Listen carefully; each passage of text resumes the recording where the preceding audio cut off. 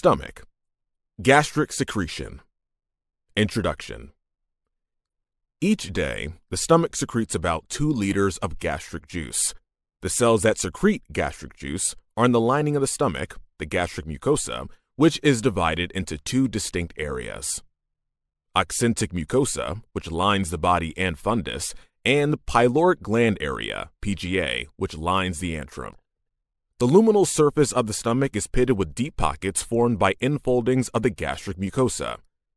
The first part of these invaginations are called gastric pits, at the base of which lie the gastric glands. A variety of secretory cells line these invaginations, some exocrine and some endocrine or paracrine. Gastric exocrine secretory cells. 3 types of gastric exocrine secretory cells are found in the walls of the pits and glands in the accentic mucosa. Mucus cells line the gastric pits and the entrance of the glands. They secrete a thin, watery mucus. The deeper parts of the gastric glands are lined by chief cells and parietal cells. The more numerous chief cells secrete the enzyme precursor pepsinogen. The parietal or accentic cells secrete hydrochloric acid, HCl, and intrinsic factor. Accentic means sharp, referring to these cells as potent HC1 secretory product. These exocrine secretions are all released into the gastric lumen. Collectively, they make up the gastric digestive juice. A few stem cells are also found in the gastric pits. These cells rapidly divide and serve as the parent cells of all new cells of the gastric mucosa.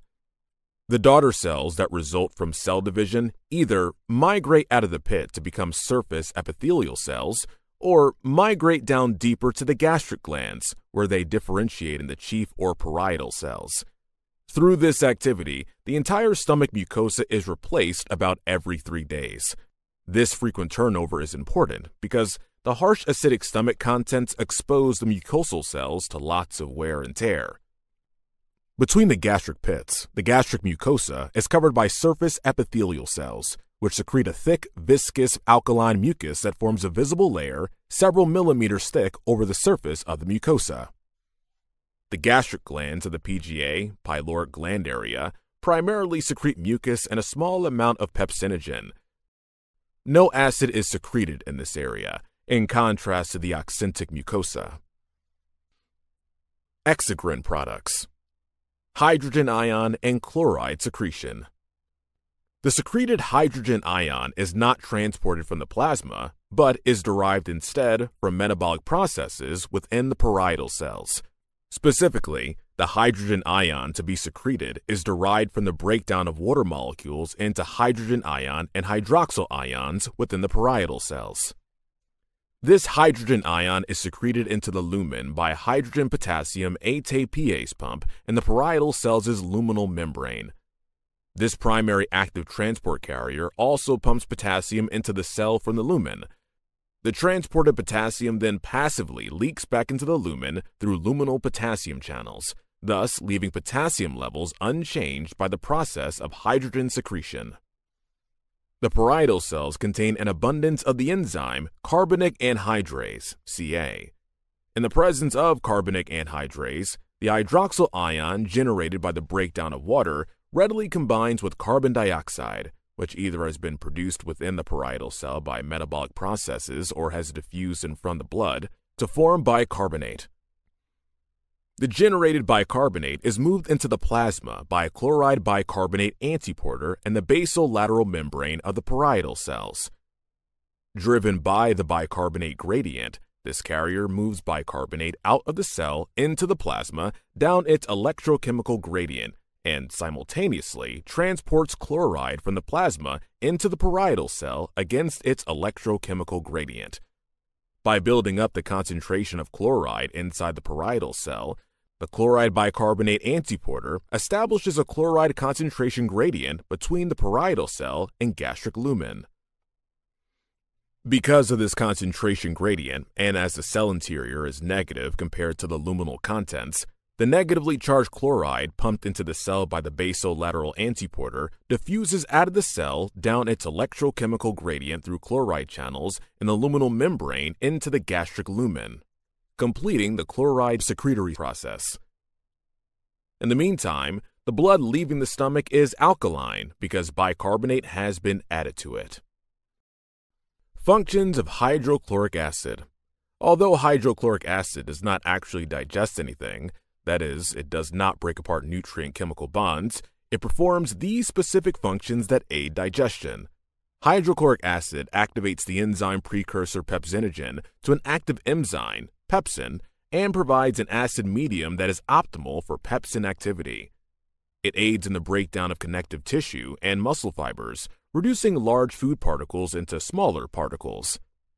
It denatures protein, that is, it uncoils proteins from their highly folded final form, thus exposing more of the peptide bonds for enzymatic attack. Along with salivary lysozyme, hydrochloric acid kills most of the microorganisms ingested with food, although some do escape and continue to grow and multiply in the large intestine.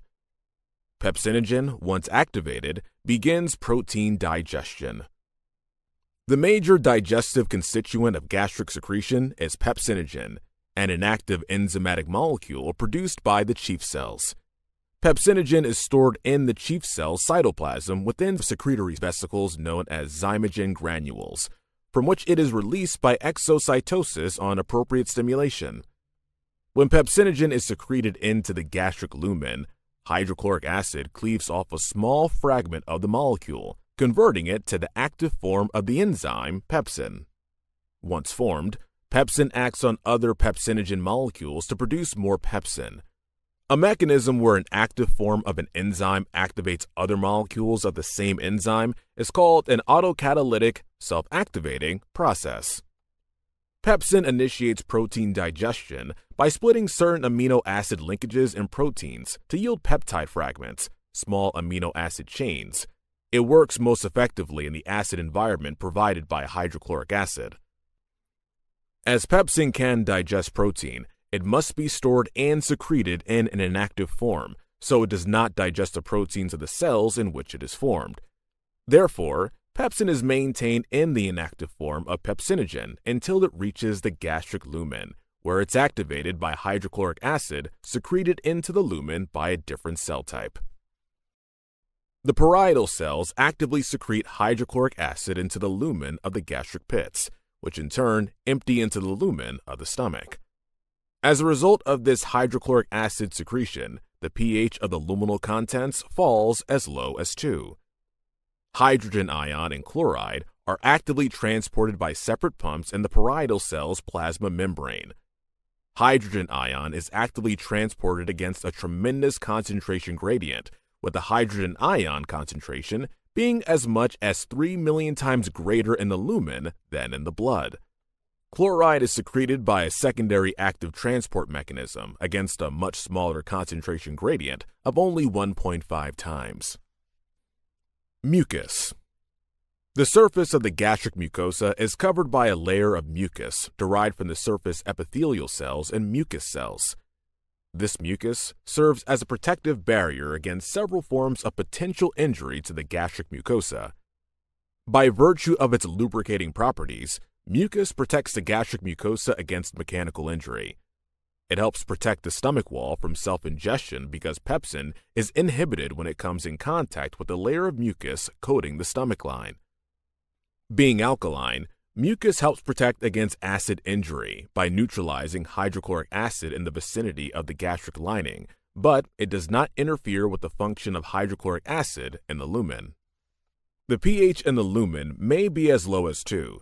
The pH in the layer of mucus adjacent to the mucosal cell surface is about 7. Intrinsic factor.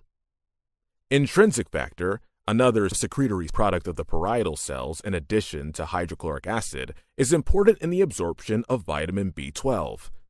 This vitamin can be absorbed only when in combination with intrinsic factor. Binding of the intrinsic factor, vitamin B12 complex, with a special receptor located only in the terminal ileum, the last part of the small intestine, triggers a receptor-mediated endocytosis of the complex at this location. Vitamin B12 is essential for the normal formation of red blood cells. In the absence of intrinsic factor, vitamin B12 is not absorbed, so erythrocyte production is defective and pernicious anemia results. Pernicious anemia is typically caused by an autoimmune attack against the parietal cells. This condition is treated by regular injections of vitamin B12, thus bypassing the defective digestive tract absorptive mechanism. Regulatory pathways influencing parietal and chief cells. In addition to the gastric exocrine secretory cells, other secretory cells in the gastric glands release endocrine and paracrine regulatory factors instead of products involved in the digestion of nutrients in the gastric lumen. Endocrine cells, known as G cells, found in the gastric pits, only in the pyloric gland area, secrete the hormone gastrin into the blood. D cells, which are scattered in glands near the pylorus but are more numerous in the duodenum, secrete the paracrine somatostatin. Enterochromaffin-like ECL cells dispersed among the oxyntic mucosa secrete the paracrine histamine. These three regulatory factors from the gastric pits, along with the neurotransmitter acetylcholine, ACH, primarily control the secretion of gastric digestive juices. Parietal cells have separate receptors for each of these chemical messengers. Three of them, acetylcholine, gastrin, and histamine, are stimulatory. The fourth regulatory agent, somatostatin, inhibits hydrochloric acid secretion. Acetylcholine and gastrin also increase pepsinogen secretion through their stimulatory effect on the chief cells. Acetylcholine. It's a neurotransmitter released from the intrinsic nerve plexus in response to both short local reflexes and vagal stimulation. Acetylcholine stimulates both the parietal and chief cells as well as the G cells and ECL cells. Gastrin. The G cells secrete the hormone gastrin into the blood in response to protein products in the stomach lumen and in response to acetylcholine. Like secretin and CCK, gastrin is a major gastrointestinal hormone.